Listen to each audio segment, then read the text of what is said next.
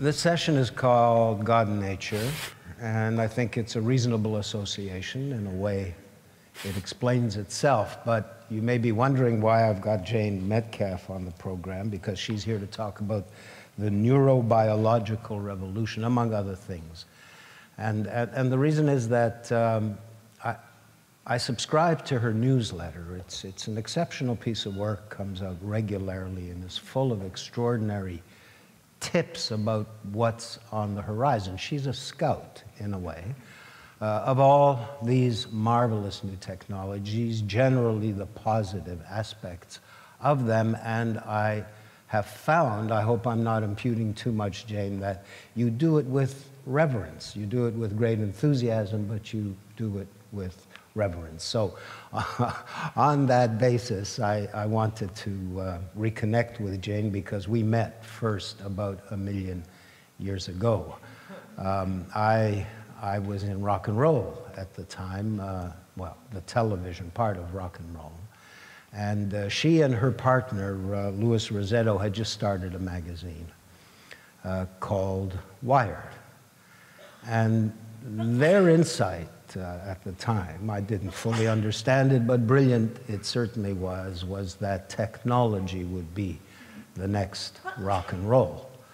And they, of course, helped to define that entire culture by building a magazine that acted as a mirror for that community, led that community, and did that not only with the words in the magazine, but the whole layout, the graphics, as well as the agenda.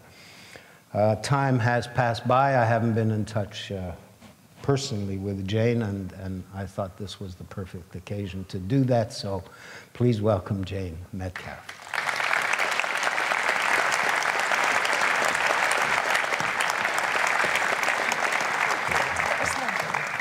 Thank you, Moses. Thank you so much for that lovely introduction and for the invitation to IdeaCity.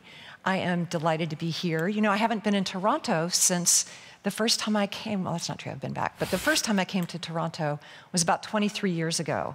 And it was to announce the launch of Wired and the advent of the digital revolution, which I considered the story of our times back then. And in fact, Ad Age magazine called it the magazine of the decade. So I think others thought so too. You know, we eventually sold the magazine. I got out of the media business entirely. I got out of the revolution business too, for that matter, until now. Now I see a new revolution on the horizon, and it made me want to start another media company to tell the story about the people and the companies and the powerful ideas and the incredibly powerful technologies that are getting ready to happen to us. And so the company's called Neolife. You can find us at www.neo.life, because that's just way cooler than .com. So I want to tell you today about what I'm calling the Neobiological Revolution. So we are sequencing our genomes. We're mapping our brains. We are harnessing things like DNA and bacteria and viruses and yeast in order to create new species, new opportunities, new energy sources, new drugs, new therapies. We are evolving ourselves. This is Homo sapiens seizing control of our own evolution. So I call this the Neobiological Revolution. It's the accelerating movement harnessing the latest advances in technology and biology to alter the human race. It is the next stage of the digital revolution. So here's the framework. Here's the background, the timeline. 1953, Watson and Crick and Wilkins and Franklin discover DNA. By the year 2000, we'd learned how to sequence our DNA, and we were reading our genomes. And last year, for the first time, scientists were able to edit human genomes. So how did this happen? So of course, we're all familiar with Moore's law, right? That's the solid white line that says that computing power will increase every 18 months, while the cost will decrease in a corresponding rate. And that led to an extraordinary amount of innovation and change and wealth creation and everything else. And we thought that was pretty impressive. But look at what's happening in genetic sequencing. You can see this point in 2007 where next-generation sequencing technologies were released, and it was also the beginning of cloud computing. So those were the two things that have really accelerated our understanding of genomics. But the Neobiological Revolution is not just being fueled by a decline in sequencing costs. It's also coming about as a result of this extraordinary number of sensors that we have everywhere. You know, you have it in your phone, you have it in your Fitbit, you have it in your Apple Watch. We have wearable sensors, we have embeddable sensors, we have swallowable sensors, and all those sensors are collecting huge amounts of data about all of us, about our health, about our activity. So it's not just the sensors, it's the fact that we can do something with all of that data now. Neural networks and machine learning have advanced to a stage where we can start to actually find correlations and causations for what's happening. So machine learning is also driving that. Another thing driving that is imaging technology. Our imaging technology has gotten so advanced and so good that we can now see inside the body. We can see inside in a way that's allowed us to discover new biological circuits and new biological systems we didn't even know existed before. And of course, then we have the real accelerator here, which was the introduction of the smartphone. Last year, 1.5 billion smartphones were sold around the world. 64% of people in North America have a smartphone. So this has created the setup. It's a perfect setup for this extraordinary, spectacular new run of innovation. So we have increasingly powerful technology. We have rapidly declining costs. We have this incredible amount of data that we're collecting, and we have this widely distributed user base. So what are we going to do with this technology? Well, first thing we're going to do, of course, is hack our brains.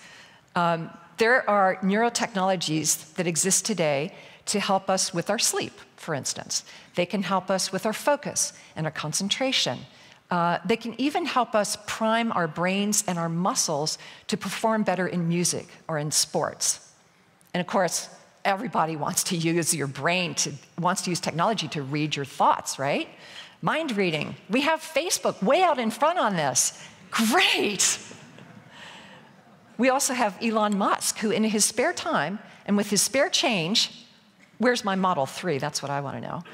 Is working on brain implants to augment human intelligence. But the company we're tracking at Neolife is called Open Water. This is a non-invasive technology. In fact, they've embedded sensors and electronics in a skeet cap format that allows them to see inside the brain at a resolution of 1 neuron. It's extraordinary. And of course, there can be enormous opportunities here for diagnostics, for treatments and therapies. But of course, this is an opportunity to read your thoughts and allow your thoughts to direct a computer or a machine. Oh, this is the next step. This is a brain on a chip. So we wrote a story about this company called Conicu. They are actually putting neurons and silicone together to create a chip that can reproduce limited amounts of brain function. In this case, the prototype they're working on now can sense chemicals in the air. But you can imagine how this could be used for drug development, how it could be used in agriculture, eventually for treating neurological diseases. But of course, what the founder talks about is this being the first step in a wetware artificial intelligence. So you gotta keep track of Conicu.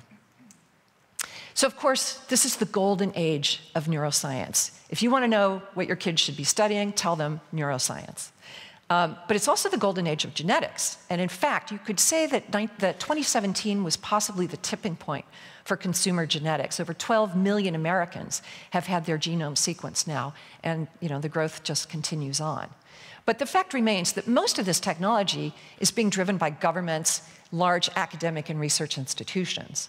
And so in fact, under the Obama administration, they announced the Precision Medicine Initiative and allocated about $300 million to it. The UK has an initiative to sequence their citizens, volunteers. Of course, China came out and announced their $9 billion Precision Medicine Initiative. So large state actors are taking this stuff very, very seriously and are what's really driving this forward. But there's people like my friend Ono Faber, who is a citizen scientist. He's an app developer in San Francisco, and he found out that he had a very rare genetic condition called NF2. And because it's so rare, there's very few research dollars available to study his condition, and pharmaceutical companies have little incentive to develop drugs for it.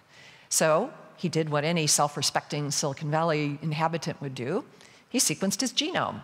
And then he organized a genomic hackathon with help from people at Google and the National Institutes of Health.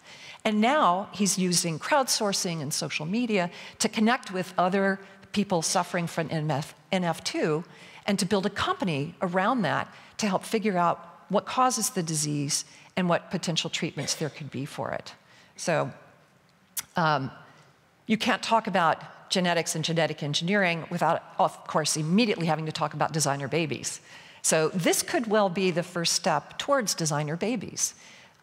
Researchers at the Chinese Academy of Sciences announced that they had used CRISPR, gene editing tool you've probably all heard of, to knock out the myostatin gene in these beagles. Now, the myostatin gene actually regulates musculature and muscle development. And if you knock it out, the muscles continue to develop. And so in this case, it's not quite as visual as you would like, but those beagles are super buff. I mean, you can see the muscles in their chests and in their necks. You know, this may be what the future of our athletes is. So my friend Josiah decided to try it on himself.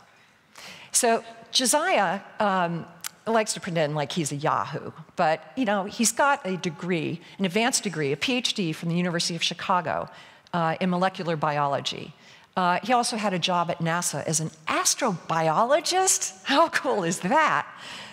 He was working on things like using bacteria to recycle plastics and terraforming Mars.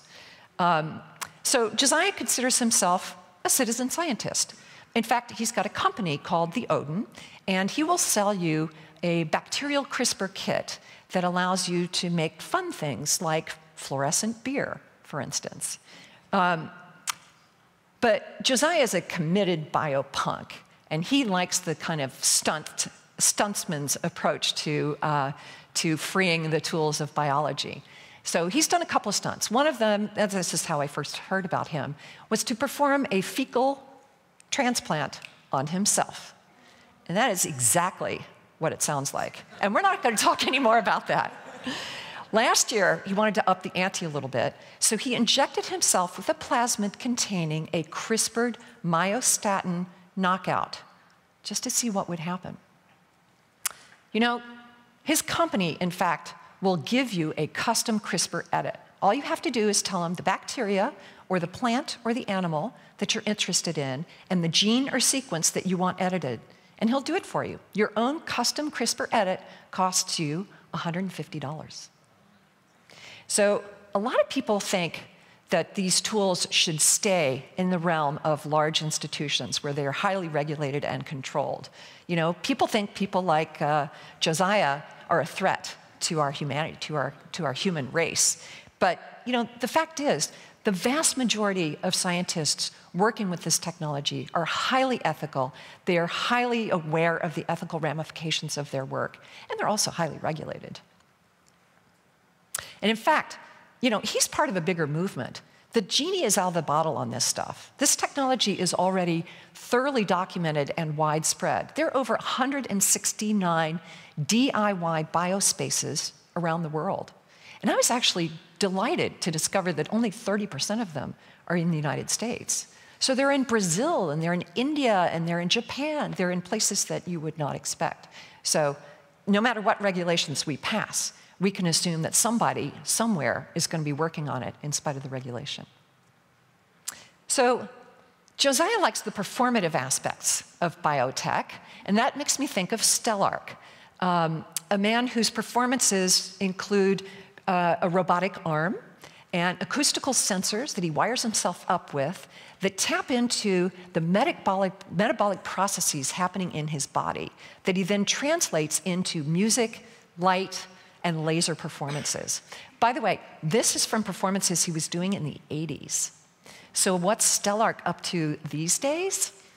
Implants. he created a silicone implant that he embedded in his forearm.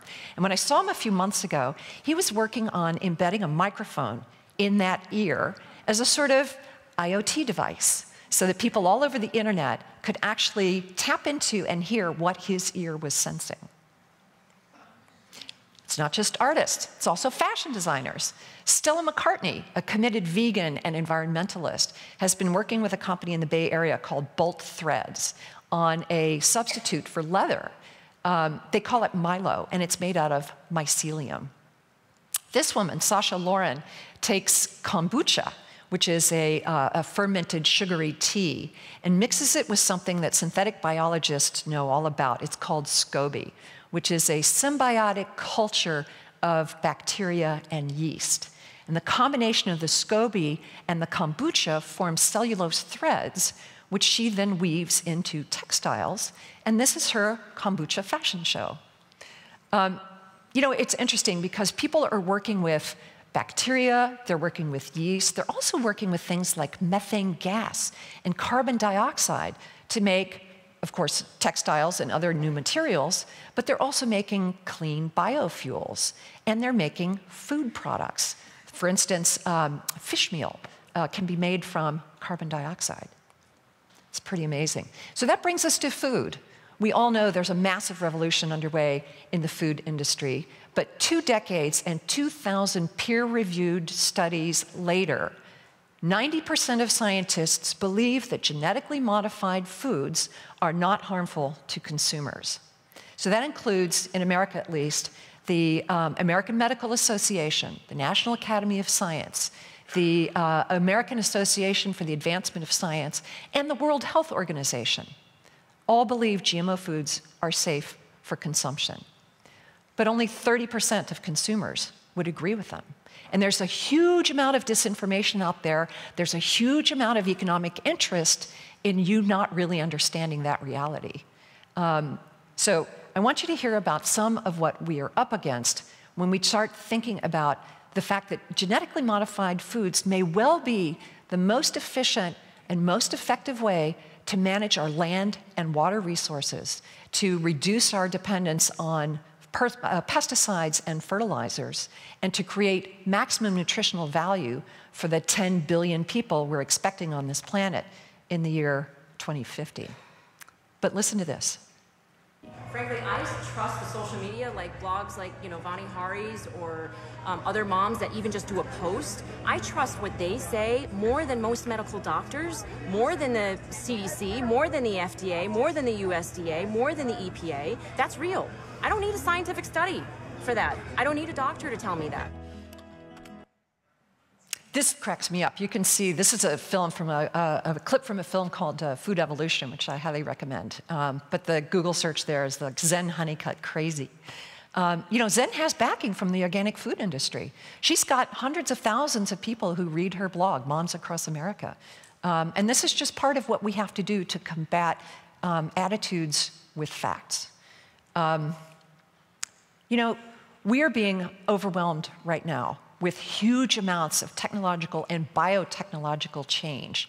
The stuff of science fiction is becoming reality. By the way, did you know this year is the 200th anniversary of the publication of Frankenstein, Mary Shelley's Frankenstein? So this is one of the reasons why we're all very focused on it. But if you look at, television shows, films, books, you'll see us grappling with these possibilities, and they are terrifying to a lot of us. Whether you're talking about a rogue bioterrorist, who releases some totally viral pandemic, whether you're talking about a synthetic humans in revolt, or Orphan Black, Canadian, a Toronto program about clones that were created and are being manipulated by an evil corporation. These are just all signs of what it is that we're trying to figure out. So now is a time to take in a lot of new information. Now is a really good time to study biology. We have to re-examine our attitudes and our definitions of words like natural and organic and artificial. And we have to be willing to change our minds, because there's a lot of people out there who are changing their minds. Bill Nye, the science guy, actually changed his mind about GMO foods after seeing that genetic sequencing had become 10 million times faster and more accurate than he thought. In vitro fertilization, 40 years ago, we thought that was against, God's will, and that it was immoral and these people would be freaks. Today, we consider it a basic human right to have a baby with your partner who's genetically connected to you. What morally ambiguous biotechnologies are we confronting today that in another 20 or 40 years from now will be considered both natural and a human right? The next generation has no such attitudes about science and technology. You can just ask Raina.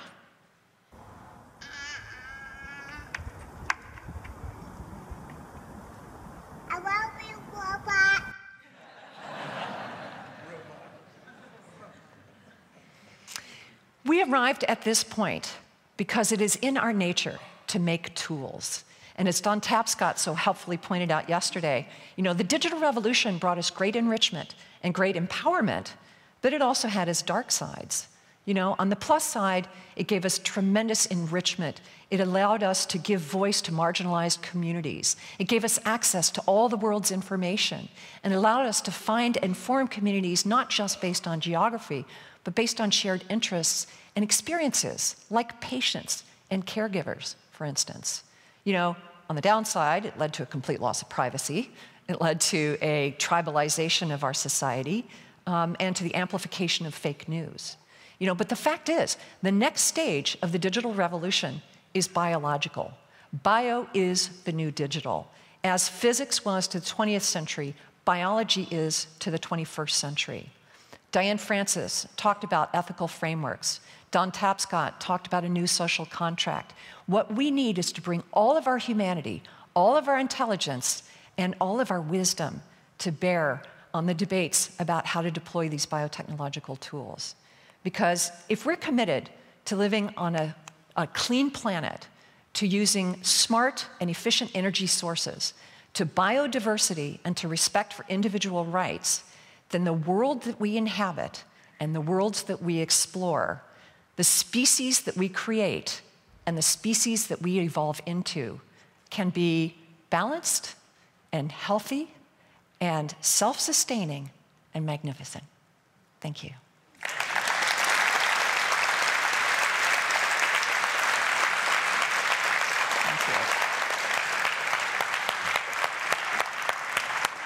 I like the magnificent part. Magnificent. Magnificent. It can be magnificent. Take that picture.